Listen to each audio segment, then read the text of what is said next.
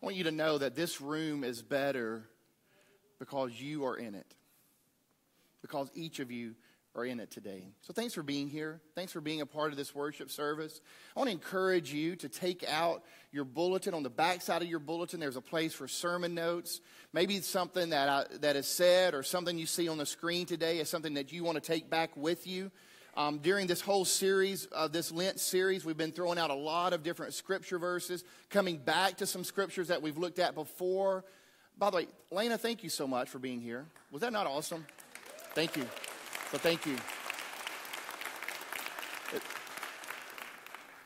Grateful for her and her ministry. And if you ever are in modern worship, you'll see Elena on video every Sunday. So we're grateful for that as well. So as she does our welcome in modern worship for us. So, but again, if on the back of your bulletin, there's just a place to take notes.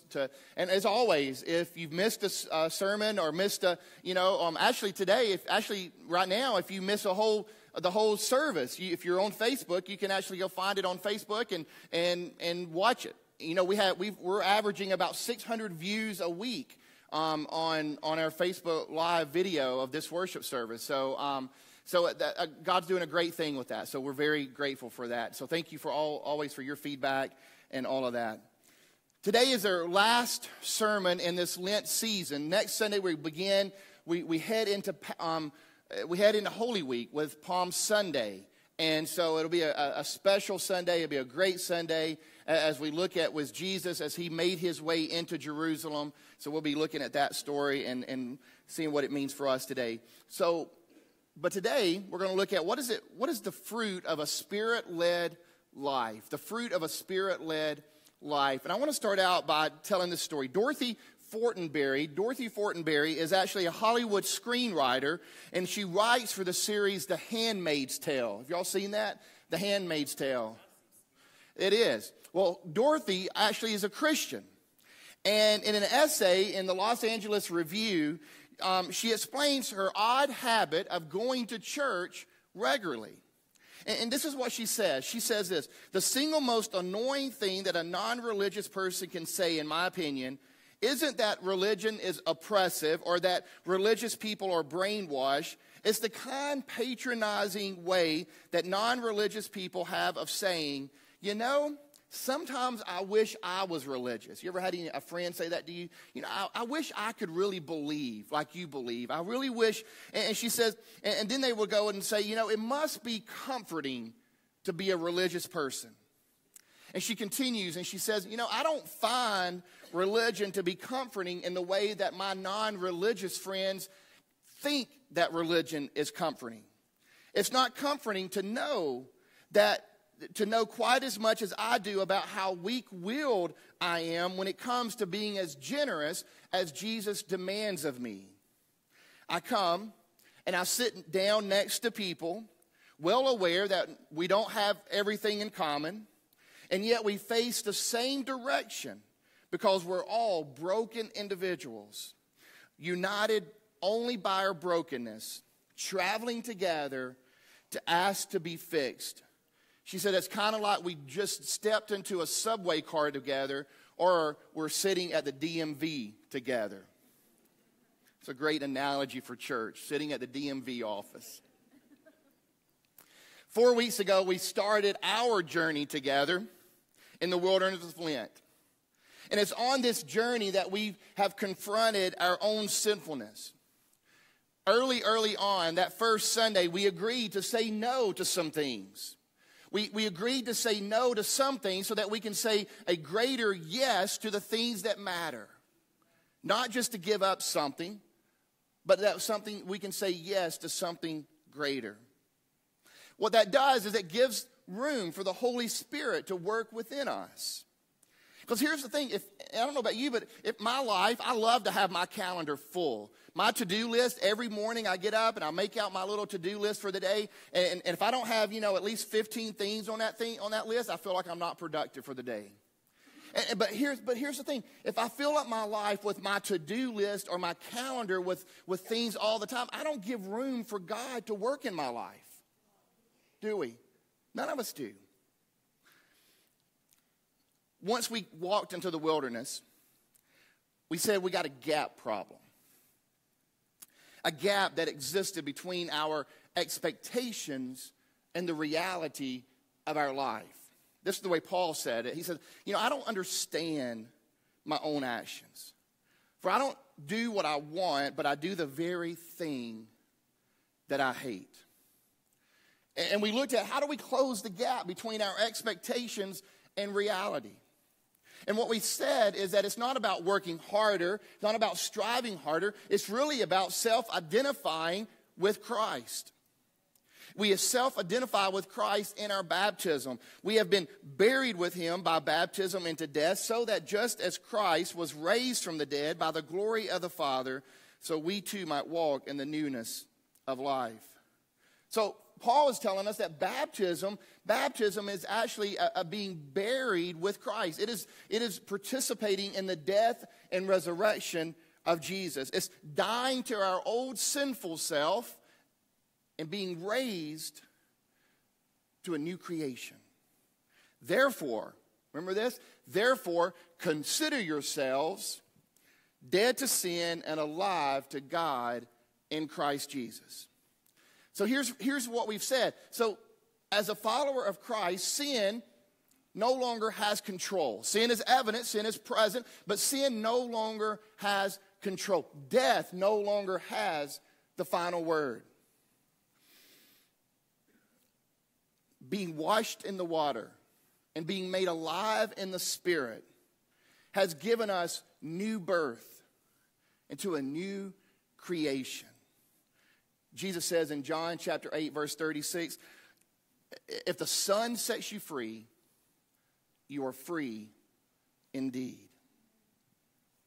And that's what Paul is wanting the Galatians to understand. You see, he wants them to understand you don't have to add anything to the gospel. And that's what he would say to us today. You don't have to add anything to the gospel. It is the power of God unto salvation. There's nothing that needs to be added to it. And because here's the thing, they were being taught that, you know what? If you're a dude, you got to be circumcised to really, truly be a follower. Or you've got to eat a certain way. Or you got to have a certain habit of eating. Or you can only associate with certain people. And then if you followed all of these rules, then you could be a good follower of Jesus. But Paul says, now that faith has come, we are no longer subject to the law. For in Christ Jesus, you are all children of God through faith. So we said last week that we are no longer slaves. We have been set free through Christ. For freedom, Christ has set us free. Stand firm, therefore, and do not submit again to the yoke of slavery. So here's the thing. By your baptism into the death and resurrection of Jesus, you are in Christ Jesus. You are. There is no ands or ifs or buts about it. Paul is not BSing us on this one. Can I say that in church? It's real. If you are buried and died in Christ and been risen with Christ, you are in Christ. Oh, Lord, I need a peppermint. My mama might be watching that on Facebook. If you are in Christ, the Spirit lives in you. Here's the thing. So after the death and resurrection of Jesus, he ascends into heaven, and the disciples, they go into this upper room of this house in Jerusalem. Now, it's the season of Pentecost. It's actually the day of Pentecost. And it was there that the book of Acts tells us that the Holy Spirit fell upon the disciples that were cowering in fear and confusion and doubt. And the Holy Spirit fell on these guys. And they began to speak in tongues, and they began to see evidence of this great move of God's Spirit. And then the first thing they do is Peter goes out, and Peter begins to preach. Peter, the one disciple that was with Jesus from the very beginning, and yet the same disciple who denied Jesus on three different times. Peter begins to preach. This is what he says. This Jesus that God raised up, and all of us are witnesses, Being therefore exalted at the right hand of God, and having received from the Father the promise of the Holy Spirit, he has poured out this that you both see and hear. And he continues to preach, and he goes through the whole Old Testament kind of telling the story of how Jesus was the Messiah that the people were looking forward to. And then when he gets to the end, the people start looking around and say, well, what do we do? What do we do with this message? What's our next step? And this is what Peter says. Repent and be baptized, every one of you, in the name of Jesus Christ, so that your sins may be forgiven. And listen to this part. And you will receive the gift of the Holy Spirit. When we became a follower of Jesus, we were gifted with the Holy Spirit. Let me tell you what that means. That means the same Spirit that raised Jesus Christ from the dead is the same Spirit that lives inside of you as a follower of Jesus. I want you to let that sink in for a moment.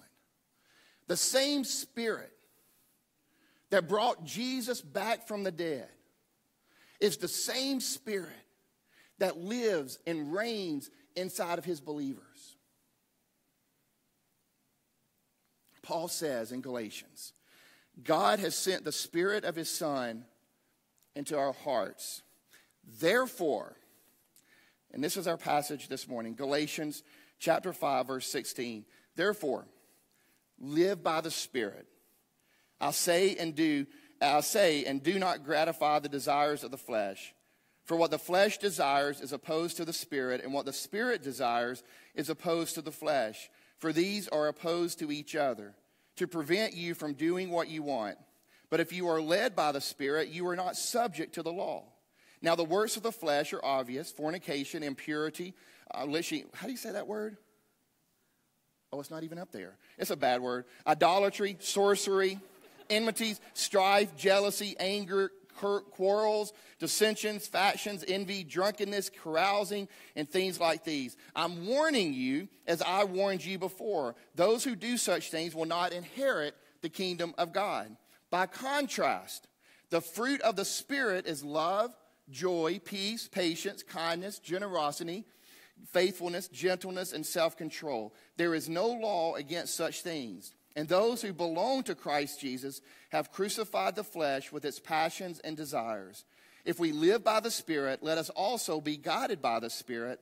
Let us not become conceited, competing against one another, envying one another.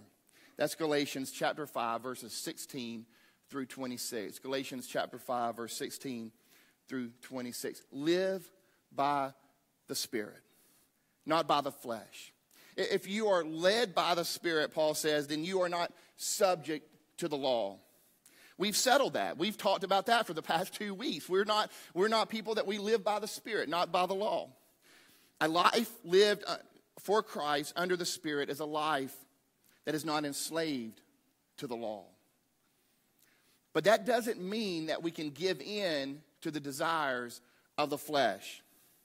You see, we are not to give in to those things that cause harm to ourselves or harm to society. This is where the freedom that we've been talking about is connected to what it means to live under the leadership of the Holy Spirit. Because here's the thing, Christ did not set us free to be self-indulgent. Christ did not set us free to be self-indulgent. Because the focus of freedom, the focus is not on freedom from, but freedom for. We have been freed from the power of sin in order to be freed for a life in Christ. We are free from ourselves. We are free to be more freely loving, to be free to risk love. It's to be free for responsibility, not free from responsibility. We are free to now love our neighbor. What is it freedom from? It's freedom from ourselves. It's being liberated from that prison of me, myself, and I. I like the way one older pastor said it. He says, we can tell if we're living in the freedom of Christ is if we can ask ourselves, have I cried for someone other than myself this past year? I'm not talking about an ex-boyfriend or girlfriend kind of cry. But has my heart been broken for something that has broken the heart of God this past year?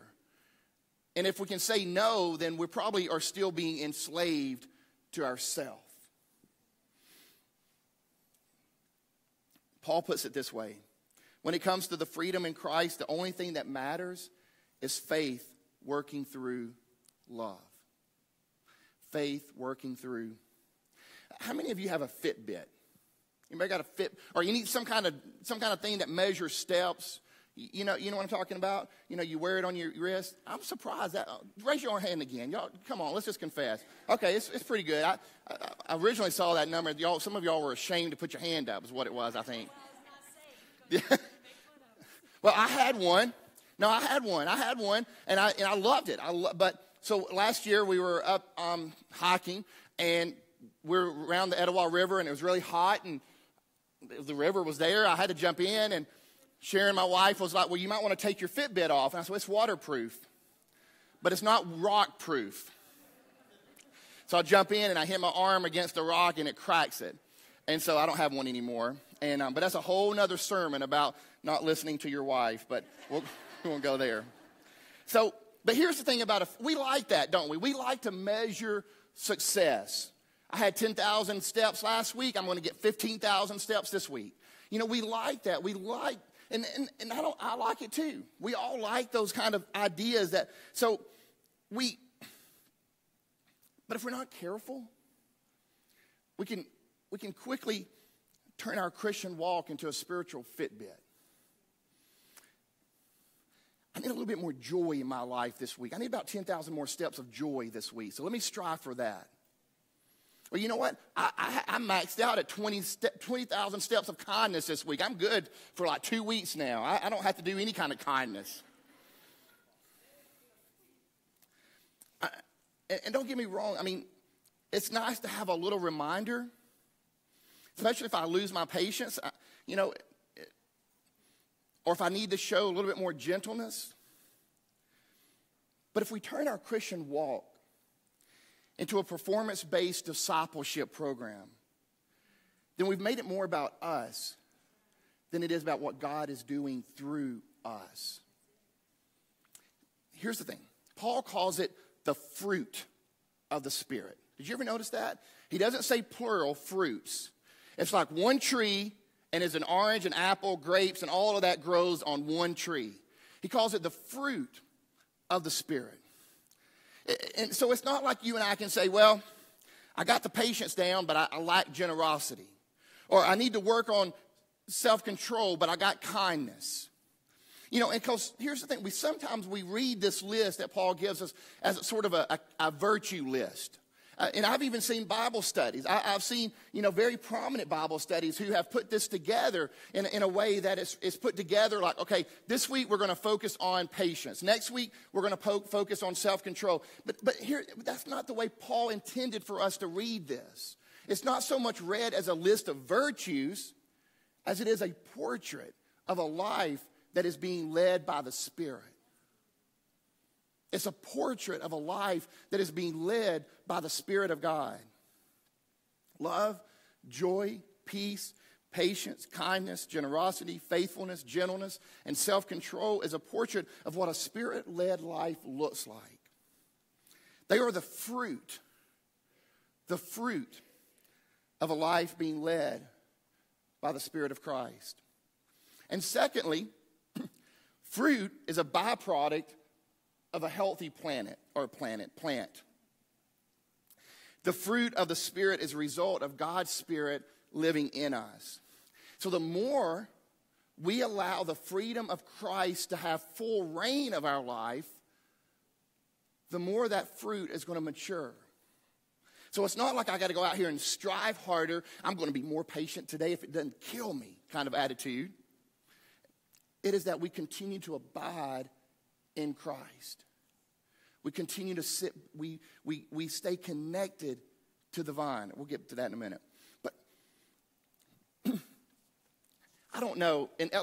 We got some elementary school folks in here. They still do those elf things around Christmas time where, you go into the library and your kids, you go to the library and and they pay $5 and they get this junk stuff. They bring it back and they give it to you for Christmas. Y'all know what I'm talking about? They still do that?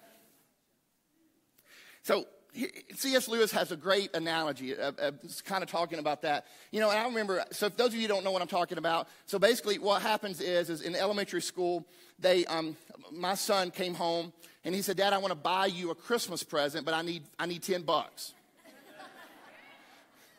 So you give him $10 and he goes off and he goes to the school and to the library during, right leading up to Christmas. They have this little elf shop set up and they can buy these gifts and they'll have them wrapped and they'll bring it back. And, and I've got like 10 keychains with the letter J on it. So if anybody needs a keychain, Janice, you need a keychain with the letter J on it? I got plenty of them.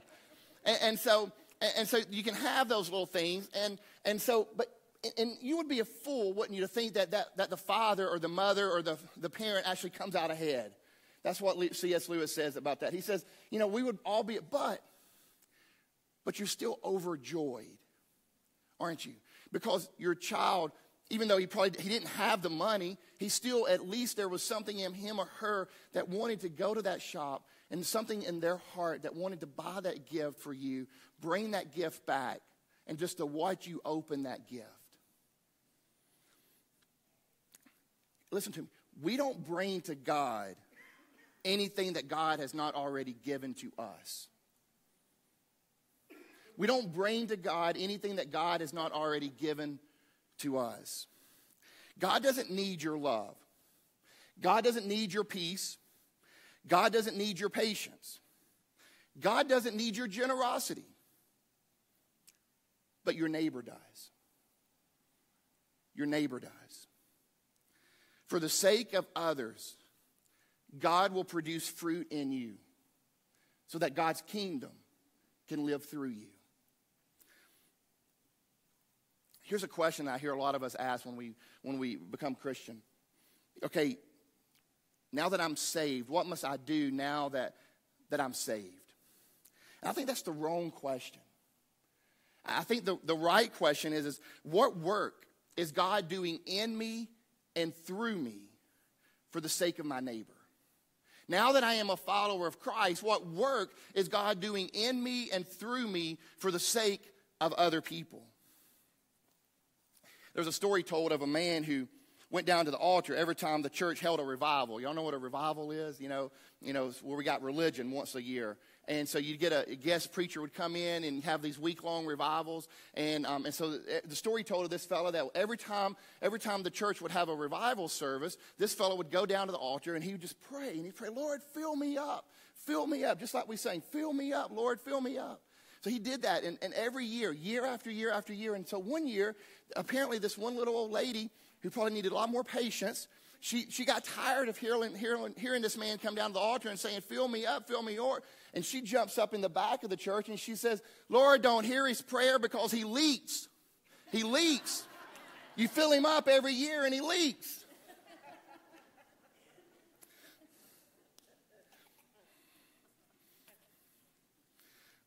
If you're like me, we leak. I'm not always joyful. I'm not always patient. I'm not always kind. But I want you to hold on to this truth. You must never underestimate what the Spirit is able to produce in your life. Don't ever underestimate. Because the same Spirit that raised Jesus from the grave is the same Spirit that lives inside of each and every one of us. So don't ever underestimate, no matter how annoying you think that mother-in-law is, God can do a mighty work in her. Don't ever underestimate what God can produce in you. In John chapter 15, Jesus says this, abide in me as I abide in you, just as the branch cannot bear fruit by itself unless it abides in the vine. Neither can you unless you abide in me. I am the vine, you are the branches. Those who abide in me and I in them will bear much fruit. Because apart from me, you can do nothing. What we need is trust. It's not about me. It's not about you. Jesus says it's about me. I'm the vine, not you. You're the branch. My Father owns the vineyard. Trust in me, and I will bear fruit through you. Let us pray. This whole season of Lent, we've been praying together the Lord's Prayer. I just want to invite you to join with me, and let's pray it together. Our Father, who art in heaven, hallowed be thy name. Thy kingdom come, thy will be done, on earth as it is in heaven. Give us this day our daily bread, and forgive us our trespasses, as we forgive those who trespass against us. And lead us not into temptation, but deliver us from evil. For thine is the kingdom, the power, and the glory, forever and ever. Amen.